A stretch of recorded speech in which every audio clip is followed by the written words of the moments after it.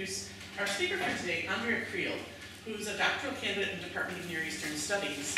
And Andrea actually was one of the many students who came to take Anthropology 229A here in the department.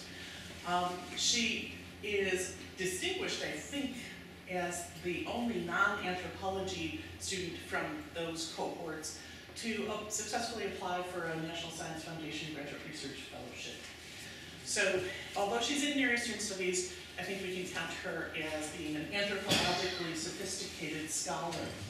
And I've had the great pleasure of being the outside member of her committee and seeing her develop the work that she's doing on the sort of more spatial between places in an area where most of the archaeology, I think, has traditionally looked at settlements. So I'm looking forward to hearing more about the presentation of this. The final thing I should say is some of you may recognize Andrea because she also has taught in Anthro 2AC within anthropology as a GSI and is currently a GSI in the cohort of Anthro 2 GSIs. So please welcome Andrea.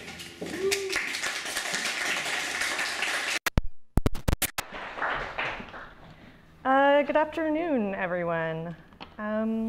So this talk is essentially based from my dissertation. And I had intended on it being a little bit more polished than it's ending up going to be. My idea was that the chapter from which I'm doing these case studies on that I talk about in my abstract would be complete, and I would be kind of talking to you guys about what I came up with in that chapter and kind of maybe getting feedback from that. But I was like sick throughout the entire month of September, and now I'm a little bit behind. I'm going to still go through those case studies, but it's not quite as polished and as developed as I still like. It's still a little bit in that kind of preliminary developmental stages. I'm definitely one of those people who like things come to me as I write is how I work. But the first part of this talk is based upon all of the work I've already done in the dissertation and completed chapters. I have an introductory chapter where I talk in depth about methodology, and then I have another chapter where I talk about some of the textual sources that I'm drawing from, and then a third chapter where I'm talking about the archaeological history of this landscape, and what that has to do with some of the methodological concepts I'm talking about, especially liminality. And then in the chapter I'm currently working on is when I bring this into the particular time period of the Iron Age and start talking about like how does what everything came before impact how we interpret or should be interpreting these sites of this certain time period. So with that in mind, I'm going to go ahead and start. This talk will be kind of partially me reading things and partially me just talking things out. I'm going to kind of switch back and forth. So to begin, to the untrained eye, the Sinai, Negev, and southern Jordan may appear stark and empty, a vast, lifeless, unchanging horizon on the edge of nowhere. Indeed, communities in the ancient Near East and the Mediterranean often perceive these lands and their inhabitants as peripheral and marginal, if not dangerous and barbaric. However, thousands of years of archaeological remains, often still visible today, and that's a very important point, attest to quite another picture. This is a sedimented landscape, a palimpsest, where multiple communities inscribe themselves over the millennia.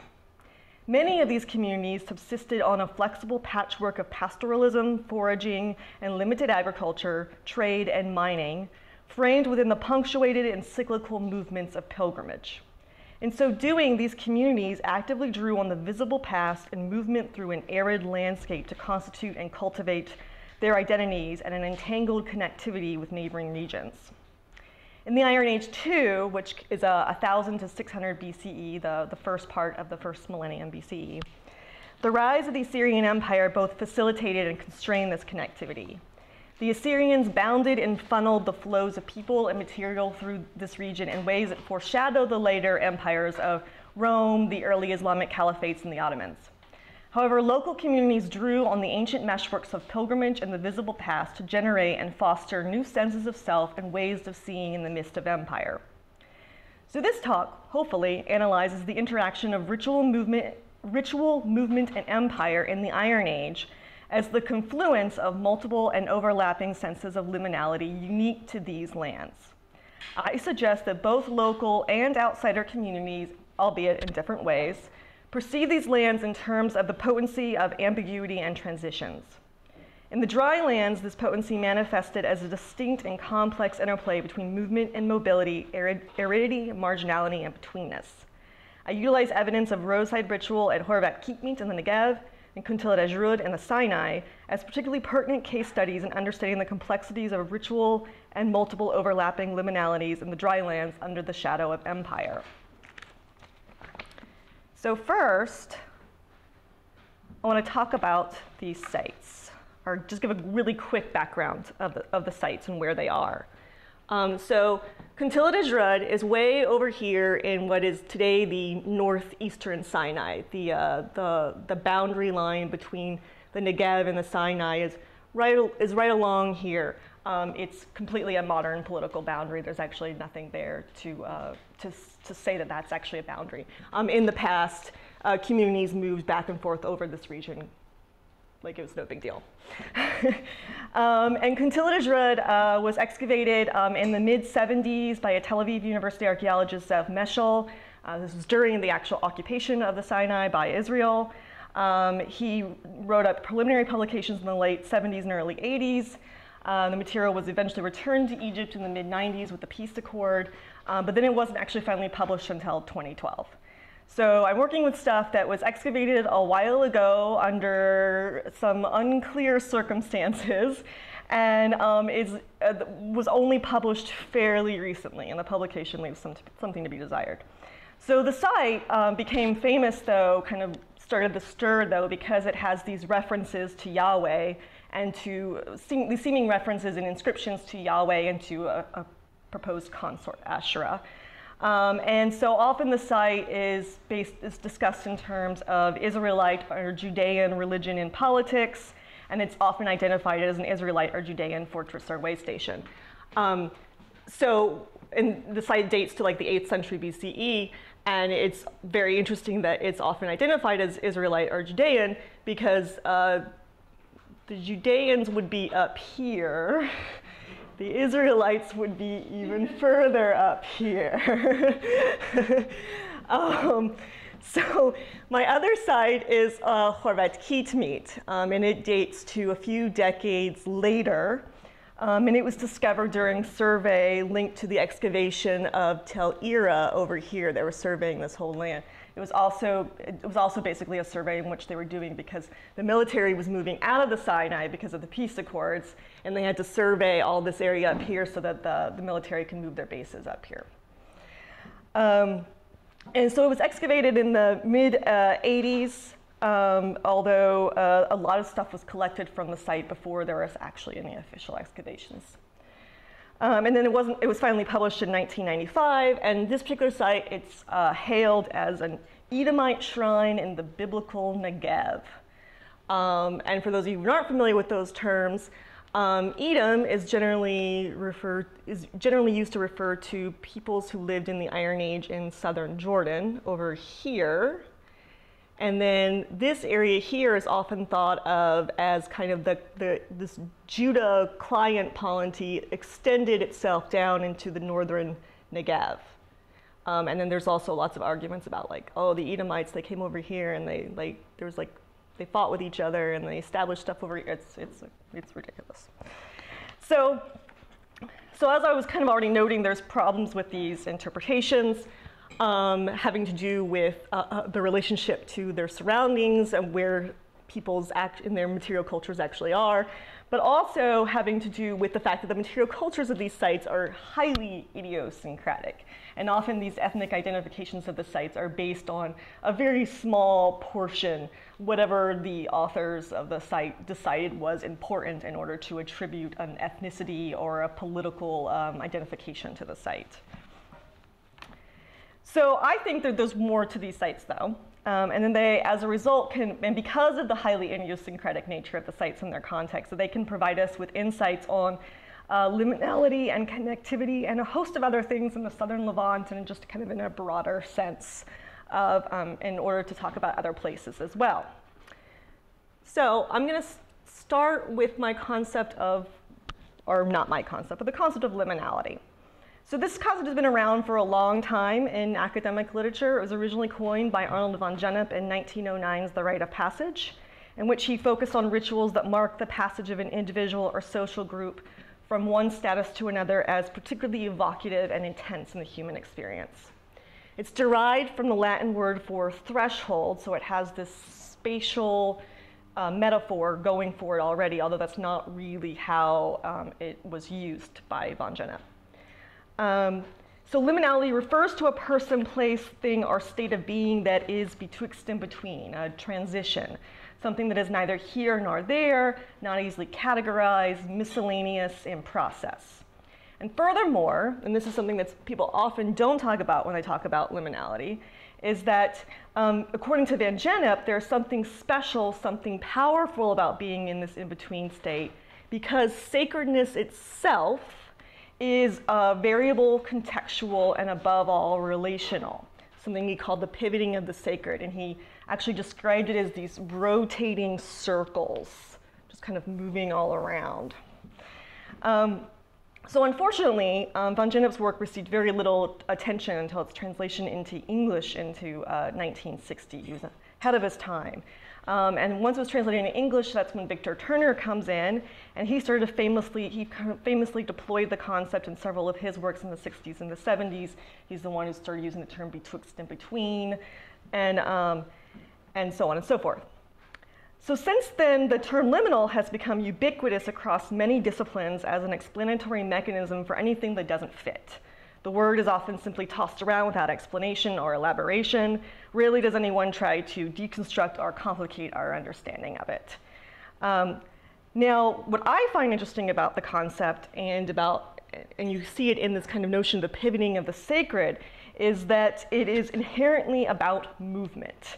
The act, the process of transitioning, and the power therein, the power of movement, whether that's movement in a physical, social, representative, etc. sense. So in von Gennep's work and in my dissertation, liminality is also intimately interrelated with religion and ritual. So I just wanted to go in really quickly how I'm kind of using these terms. I'm a big fan of Thomas Tweed's definition of religion, where he's using this languages of confluences and flows to talk about it. Religions as confluences of organic cultural flows and intensify joy and confront suffering by drawing on human and superhuman forces to make homes and cross boundaries. And this is because Tweed is specifically interested in a theory of religion that addresses three key themes: movement, relation, and position, all of which are themes that I'm interested in and I think work really well with notions of liminality. And he emphasizes these two orienting categories of metaphors, which are also relevant: the aquatic metaphors of confluences and flows to express that religions are not reified substances, but complex processes, and the spatial metaphors of crossing and dwelling in order to index that religion is about finding a place and moving across space. So in this sense, then, we can also think of ritual as movement, a process.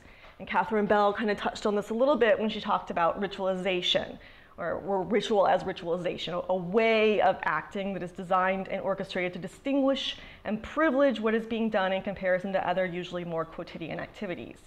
So in this, Bell is drawing from Bourdieu's practice theory, adding sense of ritual to Bourdieu's list of the abstract senses of the socially informed body. So I also found some recent works by Carl Knappett and Tim Ingold especially helpful. And this is these notions of networks and meshworks. Now, networks have been around a lot in archaeological and other kinds of literatures. But I was interested in how Knappett was deploying these notions of networks, especially when he talks about, when he really kind of emphasizes the nodes of networks. And the links between the nodes. And he actually really goes into a more precise way of talking about networks than you will often see it kind of deployed in some of the literature. And he allows us to kind of think about physical and social connectivity simultaneously. But there's also been like a critique of networks. So like Ingold, in an earlier work, has already kind of talked about how the problem with networks is that it focuses on those nodes and not what's between the nodes. And it comes from the notion of networks that originally was supposed to refer to actual nets. But then in this day and age has now been kind of more identified with like information technology and railways and communication networks. So the movement, so it's really emphasizing the nodes over what's going on between the nodes. And so Ingold wants to kind of go back to that, and he employs this notion of meshwork. And in meshwork, in this model, the lines in their entanglement are emphasized because the lines of the meshwork are the trails along which life is lived. So Knappett, in his work, actually kind of noted this critique of networks. But he thinks that networks is still a useful object because it allows for interactions to be broken down into entities that we can then use for analysis. And he wants to use meshworks as like, that way you think about it in experience, but networks is the way that you actually analyze it. But I kind of suggested that we don't need to oppose these two terms. I think we can understand them as two different ways of understanding phenomenon. We can think of them as the analysis of complex and intersecting phenomenon that requires a sense of flexibility, a deftness of methodological movement in which we may employ multiple models and perspectives on the same sets of archaeological data. So the notion of meshworks allows us to attend to phenomena as entangled movements, while the notion of networks allows us to focus on certain nodes and clusters of nodes within the meshwork that may be particularly visible at any given time and the relations that constitute them. And on that note, I think Manuel Vasquez has done some nice work where he's responding to Tweed's hydraulic model. And he wants to bring in networks also to work with hydraulic models as well, because hydraulic models tend to be like very anti-structuralist and kind of can run roughshod over details and particularities. And so Vasquez talks about how we can also use networks to think about how movement is bounded, how it's constrained, how it's funneled, and thus in one ways in which movement is power.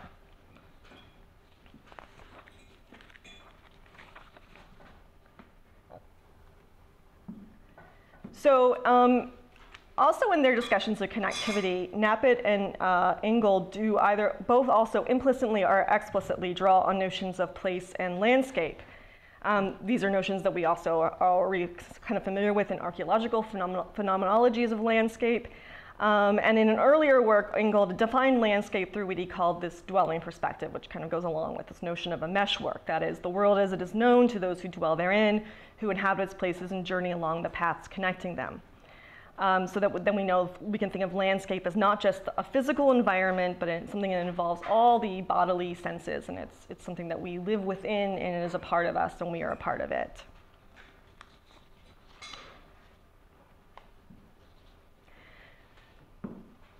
So we're thinking about connectivity in terms of place and landscape, in particular landscape in the Levant, which I am, then we circle back to this notion of liminality. Despite the fact that liminality is derived from a spatial metaphor, Van Gennep actually said very little about spatial liminality, but he does have this little section where he talks about neutral zones. These are the spaces between claimed territories such as deserts, marshes, and forests that he says are distinctively subject to the pivoting of the sacred and so are especially potent. On that note, I'd like to talk about the southern Levantine drylands, which here includes the Sinai, the Negev, southern Jordan, and also includes a lot of northwestern Arabia as well.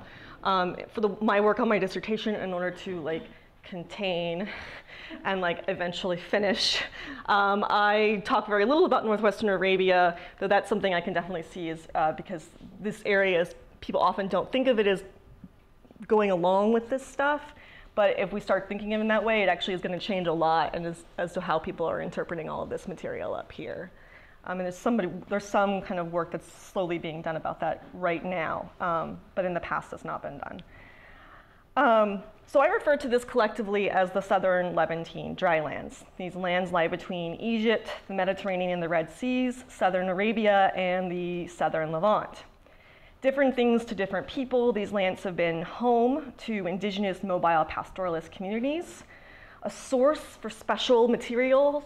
Copper and turquoise mines are in, you see there's a lot of copper and turquoise mines down, especially in the southern Sinai, and then the Negev, especially the southern Negev, has a lot of copper mining going on, and over here into part of southern Jordan as well. And then it's also a series of roads crisscrossing one another, connecting their surrounding areas, the paths that transport goods and people from one place to another. Finally, it's where gods live, where the divine is at hand. So these lands are marked as marginal and liminal by their neighboring regions. But more significantly, though, the southern Levantine drylands take on an acutely nested sense of liminality by the virtue of the fact that they are the liminal spaces to other liminal spaces. The entire Levantine littoral, which includes modern Syria, Lebanon, Israel, Palestine, and Jordan, is located at the crossroads of the Mediterranean and the Middle East. Beginning with some of its earliest communities and even into our present era, the Levant has been marked as a hub for trade, travel, and military conquest. This was the place that people, objects, and armies regularly travel through to get to other places. The Levant is the place in between in this part of the world. By the same token, though, the Levant is also inherently a place of connectivity, of constant interaction of movement, which is also often distinctly visible in a material culture that deftly blends indigenous traditions with influences from across the Mediterranean and the Middle East. Very often when people are talking about what makes something Levantine, it ends up being like a hodgepodge of things that look like they come from other places.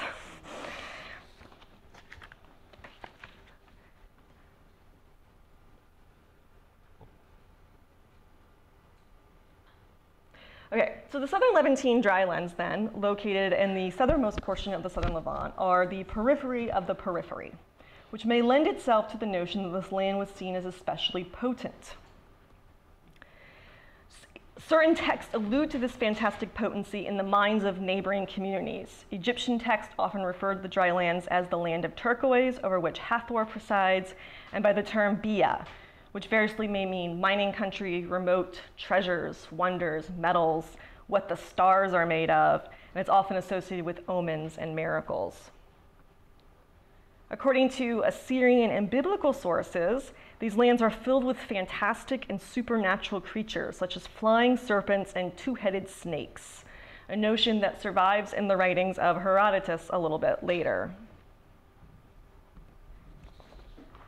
And in the Hebrew Bible, it is the place from which Yahweh comes and the place in which he engages in his most intimate encounters with humans.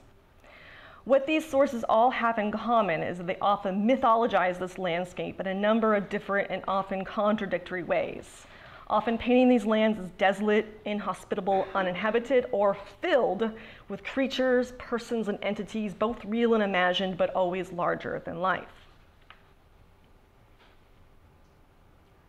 Archaeological evidence also demonstrates a long history of human occupation in which small communities subsisted on goat, sheep pastoralism, some agriculture, some foraging, the mining of these precious materials, copper and turquoise, and trade. How indigenous communities conceived of this landscape is not accessible via text. They didn't leave us any text. But we can see how much the land played into their sense of ritual by the dense scatter of open-air ritual sites constructed largely within the 6th to 3rd millennia BCE, often with evidence for continued use or reuse in later periods, going on up into the Islamic periods as well. These sites include these what we call standing stone sites. These are single or groups of standing stones, and they're just kind of worked or semi-unworked stones. They're usually They usually don't have anything else on them. They're just stones set vertically on the ground. And they might be associated with offering tables, altars, and basins. We also have these open courtyards of single course field stones that are associated with similar installations. And we also have a lot of these geoglyphs. They're circles, lines, and often also these zoomorphic creatures, and they come in various sizes, and various creatures can be shown in them. And then the other big thing that we have are tombs. And there's generally two main types of tombs. You have this kind of tumulus style of tombs where there's like a little cyst burial in there, and then they kind of laid these flat rocks over them in a mound. And then you have these ones called nawamis. And these are circular, are beehive-shaped rock structures with corbelled arch ceilings. And then there's a lot of tombs that are kind of somewhere in between these two as well. But the point is that all of this stuff is visible, and it remains visible on the landscape for up until today.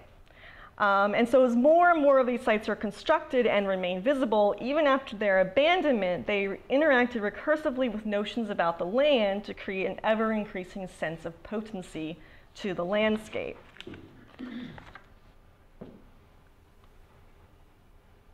And one way in which they create this potency is their relationship to these indigenous mobile pastoral communities.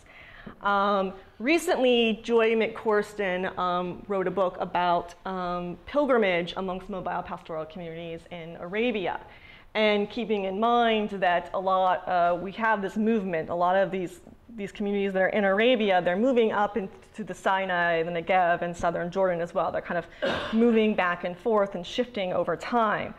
And they have a lot of the same materials in Arabia. And McCorston kind of defines these as this kind of a landscape of pilgrimage. And that you have these mobile pastoral communities, they're doing their thing, being mobile, being pastoral, and they're moving to different places along the landscape and kind of proclaiming swaths of territory in their movement. Their movement is their form of stating that this is our territory and our land. And they often set up, and they have these stops along the way, places where they camp out. And these stops are often associated with water sources, and there's often ritual sites associated with them.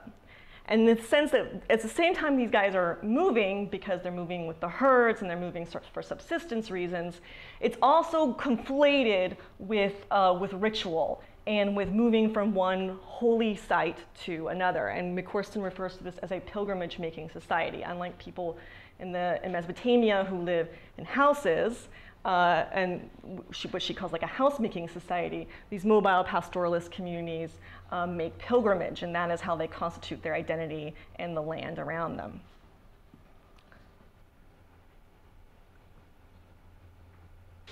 So this landscape that's just scattered with ritual is added to by the Egyptians as well, because they're routinely making expeditions into the Drylands in order to mine copper and turquoise in the 3rd and 2nd millennia, mostly in the southern Sinai. In the process, they frequently interact with indigenous communities, and they mark this landscape with reliefs, statues, and architecture dedicated to their gods. The most elaborate example being the one I'm showing here of a temple to Hathor at Serabet el-Qadim in the southern Sinai that was in operation throughout most of the 2nd millennium. So in all this, there's yet another set of nesting liminalities to consider that has been kind of heavily implied to up until this point, and that is of roadways and crossroads within a marginal landscape. Roads are another liminal geography as they both join and divide landscapes and places, and crossroads are inherently betwixt and between spaces. In the recent edited volume on roads in the broader Sahara-Arabian desert, Reimer and Forrester have discussed desert roads as both intricate networks, capillaries, that allow the passage of people, goods, and communication, and as embedded linear structures, an integral part of the physical landscape, both shaping and shaped by the land. I also kind of bring in Edward Casey's work here, and he talks about the body and the landscape as both an interplace and an intraplace. And I think that we can think of roads in kind of a similar way. They have a similar relationship to the landscape as the body does. They're intraplaces in that they're places within places, and they're interplaces, the places between places. So thus we can think of roads as places that are increasingly inscribed over time with their own specific set of features. Animal and wheel tracks, provision depots, and various types of road markers, including stelae and petroglyphs. These features also inscribe the landscape, adding to its potency and allowing for those journeying along the roads to imagine the travelers and perhaps the supernatural entities who came before them. So by the time the Iron Age rolls around, that's early first millennium BC, this already marginal and liminal landscape is literally littered with past evidence of various kinds of human activity. Much of it originally ritual in nature, and much of which by this point might have had its origins shrouded in mystery and maybe looked different, strange, and otherworldly, creating a distinctive atmosphere steeped in memory and magic. Then, in the Iron Age, we see some new things that are increasingly integrate the Drylands into the ancient Near East, even as they ultimately remain marginal to the area. And that is, so we have the large-scale expansion of the copper mining industry, the domestication of the camel and the adoption of the tent by mobile pastoralist communities. This really increases the distances that mobile pastoralist communities can travel, and it contributes to the rise of the Arabian incense trade. They both traded up directly into with the Assyrians, but it's also thought that they traded up towards the Mediterranean as well. And of course, this also brings us to the increasing hegemony of the Assyrian Empire. So the effect of these is to increase the flow of goods and people through the Drylands and the interactions of indigenous communities with non-indigenous communities. Yet this increased interaction may only have served to further exoticize this landscape and all that it contains, thus increasing its ritual potency. I suggest then that we might reinterpret the materials at Contilidus Road and Khorvat Keepmeet then within the context of this ancient, sedimented, potent landscape and its communities. That we may envision these sites at the intersection of multiple, overlapping, and conflicting communities, and as nodes through which materials, communities, and power were funneled. Furthermore, I suggest these sites also index, or may also index how local communities fostered new senses of self and ways of seeing in the midst of an ever-encroaching empire. Both Contilidus Road and Khorvat Keepmeet are single-period ritual sites located on roadsides and the intersections of crossroads in an arid landscape visibly marked by ritual in the past. Thus, the ritual activities of these sites would have drawn on quite the assortment of overlapping and nesting liminalities, interacting recursively with each other, the land, and the people within the land.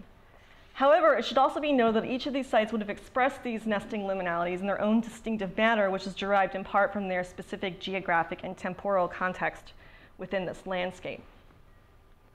So I don't know if I'll be able to really get into both sites, but we'll talk first about Contilidus Road, which Contilidus Road lies on an isolated plateau in the northeastern Sinai with no sedentary settlements anywhere nearby. The closest one is 50 kilometers away and may or may not have been occupied at the same time as Contilidus Road. This is an area of the Sinai where there's usually less mobile pastoral activities, but there is evidence of it, although the survey data is not incredibly great. Interpretation of the site has been fraught and varied, as I kind of alluded to earlier, but it's a position on the roadside next to a series of natural wells, likely indexes the site served as a place of rest for those traveling along the road. However, the site is distinct in its architecture and material culture. First off, you'll note that it doesn't look like anything else I've talked about so far.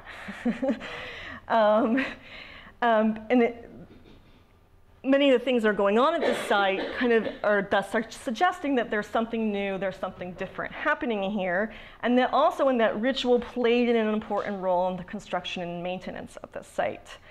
And this partially has to do with when we walk into, the excavator of the site kind of had separated the site up into a building A and a building B. Building A is an actual building. Building B is a series of features and semi-eroded rooms and things that actually, like, until the final publication came out, nobody even knew what this area looked like, even though it's probably actually the most important part of the site. And so this actually functioned as the entryway into the site. So I want you to imagine for like 30 or 40 years, everyone knew of this building and no one knew what this looked like. Knowing that this is here and what's in here, I think kind of dramatically changes, or should have changed, how people interpreted the site.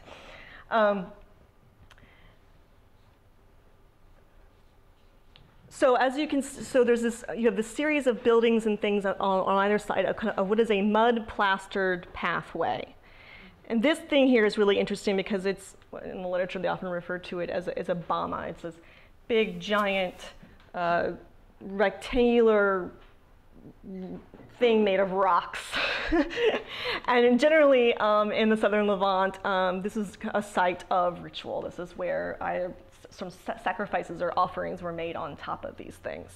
So it's likely that this is where anyone who was visiting the site, that this is where rituals were actually performed and witnessed by the visitors. And as such, this area funneled and constrained movement into and through the rest of the site. Building A is interesting then. People kind of always often assumed that, because they didn't really know what was here, that people kind of walked up here and then they hung out here, because you have this entryway here that is covered in plaster and these benches. So these benches, there's line up around here. Everything, the walls, the floor, the benches are all covered in plaster. This area is too. This is all plastered. This is plastered. This is plastered. There's paints. There's the remains of paintings along the walls. There's inscriptions appearing on doors. And what's interesting about this site is that it has this kind of, also, and this building here is that it has this kind of fortress-like appearance to it.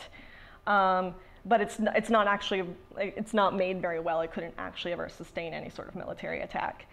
And then another thing that's interesting about this here is that this very much has the appearance of a city gate, with the way that this is walked through, and with this bent axis approach as well.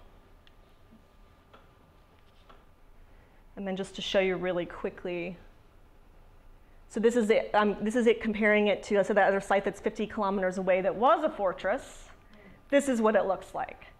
It may or may not have been actually active at the time of Kuntilat Ajrud, but if it wasn't, it's likely that this layout was at least visible to the people who built Kuntilat Ajrud. And here I'm showing you a very bad photo of that plaster-lined benchroom area. So Kuntilat Ajrud features a number of artifacts. Many of them are just simple utilitarian vessels. But the vessels are all, especially the small vessels, are all concentrated in that entry room and in these two little tower rooms that were connected to it. And then you also have this gigantic, I think it's like 200 kilogram stone bowl. It's got a blessing on it. You've got these giant pithoi, and the walls, which are covered with all sorts of inscriptions and images, and both of which are often invoking notions of fertility, life, birth, continuity, rhythm, music, dancing, and divine and royal power.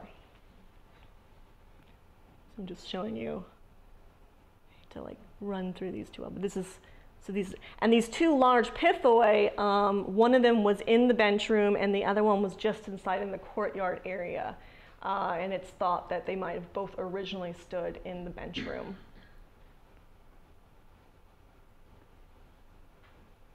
And then this is the other very large pithos.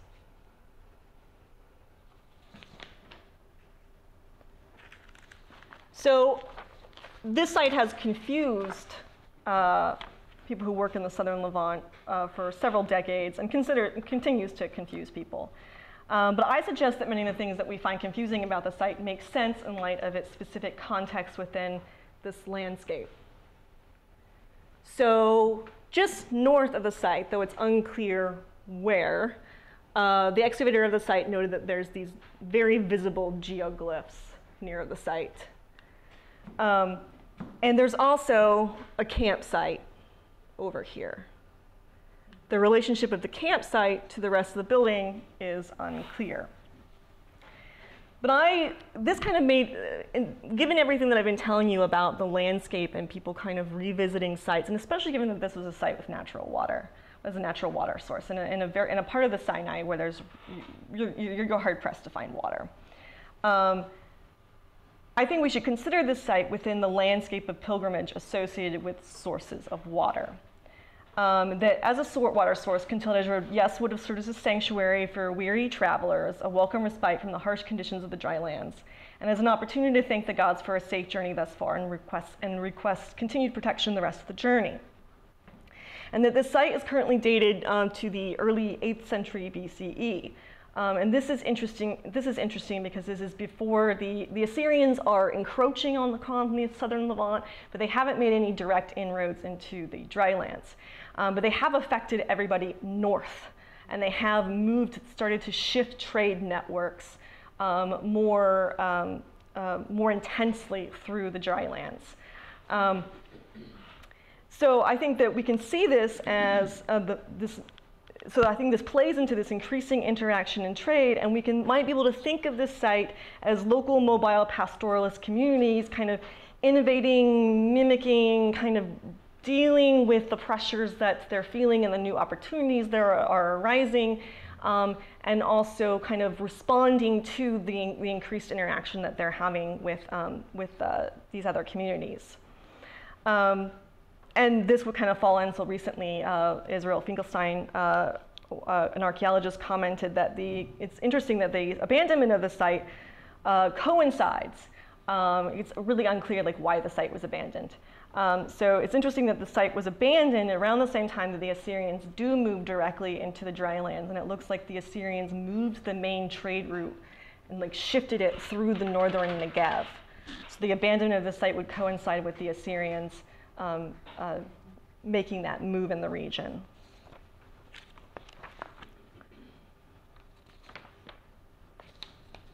So I'm not really going to talk too much about Horvat heat meat, except to say then it becomes then a nice way for me to compare with Contillet and talk about, because heat meat is a few decades later after the Assyrians have kind of made their impression and their movement into the Drylands. But also they're using, but the Assyrians aren't like the Romans. They don't hang out and make people do things. They use proxies. And in the northern Negev, they were using the local client polity of Judah up to the north. So this area becomes and is often similar to this area in previous time periods because it's a highly interactive space. This is an area where you can do agriculture. It's semi-arid. You have actual settlements.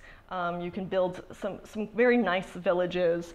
And so this area becomes a huge contact zone between mobile pastoralist communities and sedentary populations. And you have sedentary communities that are kind of flowing down in here as well. And you have mobile pastoralist communities that are they're kind of doing a semi-pastoral, semi-sedentary kind of thing as well, whatever that means.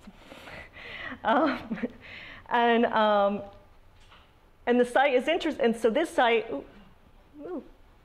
this site is interesting then because unlike Contillet, it's very close to a lot of things. It's only like an hour's walk from the site of Tel Mahata, and it is visible from several other sites.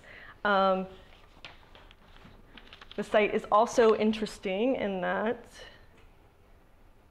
so it's got a standing stone little installation going on right here. Near the site, you see there's visible cairns and tumuli And so very likely this site becomes this site of highly interactive space between the communities of the northern Negev, especially at Tel Mahata, and so that the ritual practitioners at Foraging Keep might have even lived at Tel Mahata sometimes, and it's kind of, they're intimately kind of bound up with each other. And just to show you how you can really see this in the material culture, these are a couple of items that are from Foraging Keep meat. This is a guy who's from Tel Mahata, and there's also a relationship between the site and another site in the eastern Negev, showing that there's kind of a flow of material, showing this flow of materials and communities and people, and now in this east-west direction that wasn't quite as evident during the 8th century BCE. So that's kind of still what I'm working on and trying to put together. Like I said, I was hoping I'd have a nice, grand, big conclusion to give you, and something really snazzy to say, but that's kind of essentially where I'm at right now. That's okay.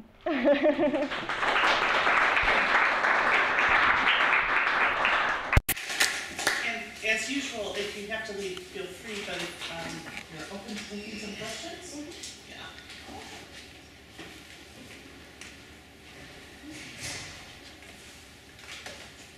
Okay. Yeah, I had a question just about roads and roadways. Is there some way to see like ancient road paths? Is that visible? Either on the ground or so when it comes to the Negev and Sinai, people haven't really mapped the roads. Well, they're starting to, basically, depending upon which area you're in. So a lot of times those lines on the map that people are drawing for you, they're just like, well, there's a site here and there's a site here, so there's probably a road between them. Yeah. There's been very little work showing where the are though, which time periods each. Yeah. So, because I know there's like corona imagery in Iraq that can show those paths, sort of, but I don't know if there's something like that. Yeah, that's something I was gonna try to look into, but may not look into before I finish. I may consider it another project. Okay. Kevin? Yeah, I was just wondering if there's any sort of direct evidence that these Iron Age people were somehow engaging with the early Bronze Age Chalcolithic standing structure you talked about before. You find later materials at these sites. So people were doing Yes, yeah. So that's your basic idea that this is a sedimented landscape, and it becomes more and more powerful, is that the Iron Age people are aware of all the earlier things and to think of that as a particular kind of space, different than surrounding spaces. Yeah, so a lot of the time when people talk about the Iron Age, they don't really explicitly bring up the materials that come before. They kind of act like this was an empty landscape, people came along in the Iron Age and built up some new things, and they never noticed or looked at anything else that was already in the landscape. Because in the other parts of the Levant, things actually do get buried. The landscape is changing, but it may not be as obvious to you as what was there before.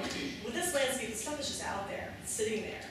And I kind of wanted to look at these materials in the context of, if we're looking at these materials and thinking about them, then people in the past were also doing that.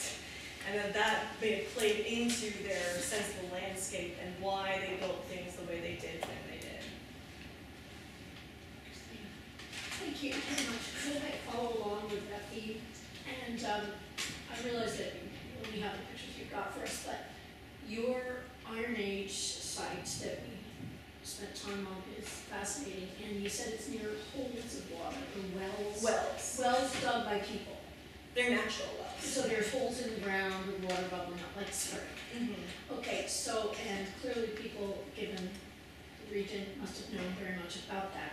So do you have these palimpsestic, i.e. these earlier edifices or geoglyphs around those wells? Meaning, you're just showing us the Iron Age site. I'm assuming if we just zeroed in on a kilometer around your wells, not only would you have your path, but you would have, Yeah. I'm saying it stupidly, are you finding a whole range of earlier structures or archaeological remains in that area? So really this Iron Age structure is along the line of a sequence of people spending time there. So if that's the case, why is this, why is this so different? Or is the influence, the structure of your big structure coming, in a way you were suggesting that it's like a fort? An effigy of a fort. Yeah, it looks like a fort, mimicking, but other mimics, but forts it's, yeah. from the greater region, which I don't know, but from some bigger region. Some people are going there and spending enough time while they feel that. But what about your ritual side of this discussion? These funny objects that you, or unknown bits on the map that you're now knowing about. How do those link to your earlier palimpsestic rituals, and where are they getting their ideas? The Iron Age ritual part of that, is that from the neighboring palimpsest, or what's the memory being played out in the architecture? So that's something that I'm kind of trying to work through here now with what's happening in the Iron Age. I think that there's been these long traditions in which they're interacting. Sometimes they kind of inherit your traditions, or they create new traditions about these spaces and what's going on there. And they, let's see, how would I put this?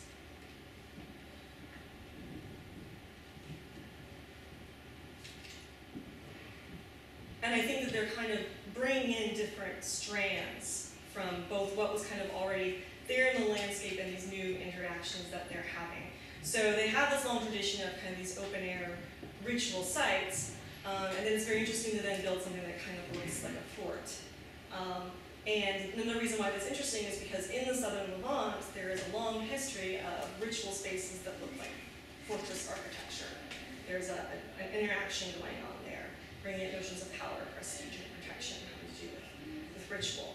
So it seems to me that they are intentionally calling in these kind of different aspects that they're encountering, both in traditions that were already there and in things that have been kind of flowed in from other places. I don't know. Well, it's murky. Yeah.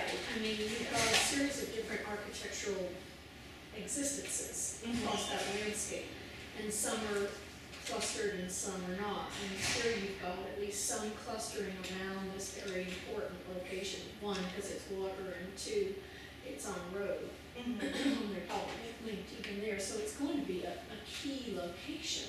So lots of different people are going to be passing through there. So the question is, what was it about those styles of materialization, if you will, that made them do what they did? Meaning, you mentioned the fortress, but what about these other kind of weird structures that you seem to be alluding are sort of the core of the deep religion, or the deeper, meaningful landscaping religion, as opposed to the fortress? At least that's the way I heard you speaking. And if I missed that, please clarify. What's it about that cluster of structures? Do you think that that's a new manifestation of ritual architecture marking the landscape, or playing off of what's around there, or mimicking anything? What do you think about those?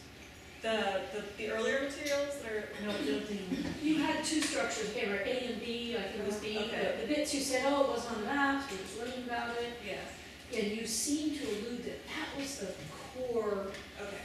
that was the sacred of sacreds, right? The Yeah. place of ritual, more obvious ritual, which would suggest that it had, somehow in its manifestation, it has more meaning, deep meaning. So I guess I'm trying to ask about that and how does that link into this larger landscape? History, both memory, or Yeah. So, so this is something that I'm trying to work through with the site. And like I said, I tended to have it more done before now, and that is that there's kind of these processes. There's these the site is strange. Everyone thinks the site looks strange, but there's also kind of issues of what was coming up. There's been like a lot of erosion. There's been looting at the site, and so that front area seems to be where there were certain rituals going on. And then you're going back into the building A area seems to be where there were kind of different set of rituals going on, and perhaps some ritual storage happening as well. And I would really like, and I wish the site had been excavated and published in such a way that I could talk about the site more in the context of relating those specific materials to what is in and around the site, to those older, to those geoglyphs, you know, which I can't even tell you exactly where those geoglyphs are. Meshel just writes that, you know, they're visible from the mountaintop. There's, you know, been very little kind of survey work done in that area, especially anything that's actually published anyways. So this is kind of what I am trying to kind of struggle through now with this particular site and it's definitely, yeah, sort of. Well, into your memory. To follow up on this, I mean, because I think this is actually, it's in absolutely understanding that you're working through it right now. But what you're telling us is that people had to come through that more ambiguous architectural complex to come up to the big building, which was the only thing that people knew about. And that complex of features has at least one feature that is the kind of thing you would find out away from sites, right? The place of ritual, the one that you said looked like, I can't remember the word. Like a mountain rock. Yeah, You mentioned like it was a platform. That's the kind of thing that would normally be built somewhere without all the architectural types, right? That's what I gathered. Where would you in a Levantine, in a traditional Levantine context, it actually makes perfect sense for where it's at. So as you It came has to it's in the front area as you're working your way through. Like if you had like a typical Levantine temple, you have like the temple, which very often people who weren't the priests would go inside, and you had all this ritual happening in the courtyard in front of the temple. So this actually, in that sense, is structurally creating that space of, and again, your liminality concept is very useful here because it's a liminal space within a liminal landscape, within a liminal way of being with respect to everything that came before, right? That's what you're trying to do is talk about. So that it becomes a very powerful place because of those different registers of liminality, even though the preserved features are relatively modest. You know that that's the sort of resonant center of this for most people. And then for me, what's interesting is the contrast between that and the very formalized and very explicitly labeled. You know, in fact, they're writing on the jars and on the walls, and there's no way you can miss the message in the other part. There is a specific religious content there that you're being forced to engage with, which is different than the other part, right? The other part actually works more with sacredness as a general element, right? Yeah. Earlier too, earlier, harkening back more early than the fortress, right? It's not that front stuff might be harkening more to the memory of the earlier times as opposed to the fortress, which is Iron Age.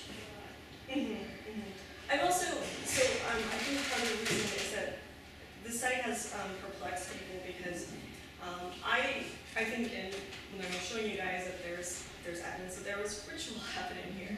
But the site also lacks certain evidence of ritual that we expect to see in your typical Levantine context. And so this is why people have often argued over whether or not to identify the site as a ritual site and how you categorize it then. And in my analysis, what I'm trying to do here is demonstrates that lack of materials is a choice that's being made in the context of the landscape in which those materials, because those materials don't appear at ritual sites in the Sinai Negev in this previous millennia. So I see that as this is a site where people are making choices based upon traditions that are already there and bringing in and interacting with these other notions that are coming into them. Yeah, so that's basically exactly what we were thinking you were saying. I've had very little sleep, so. It's very interesting stuff.